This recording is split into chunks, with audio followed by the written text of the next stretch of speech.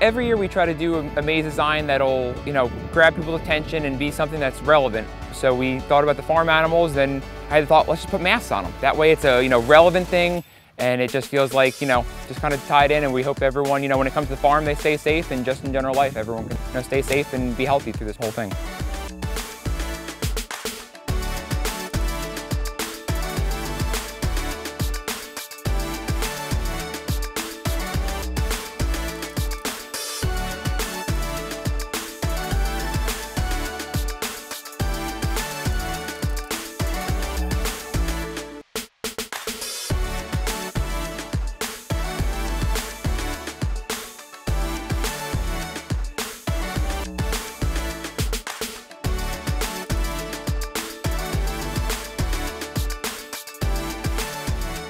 Although things are a little bit different this year and we're all wearing masks outside, once we get out and start having fun here on the farm, it really feels like the same old, same old.